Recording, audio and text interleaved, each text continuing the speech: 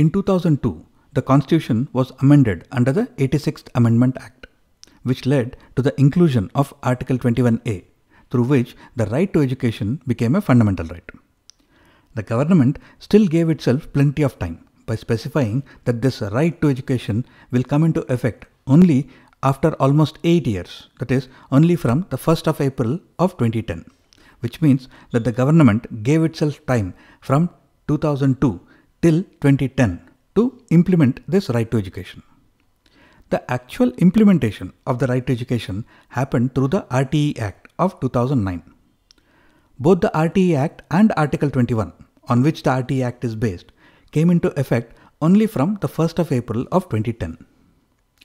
Later court decisions have expanded upon the interpretation of Article 21A to include providing safety and security in schools and the 25% EWS reservations. Remember the old Article 45, which was ineffective because of the word endeavor?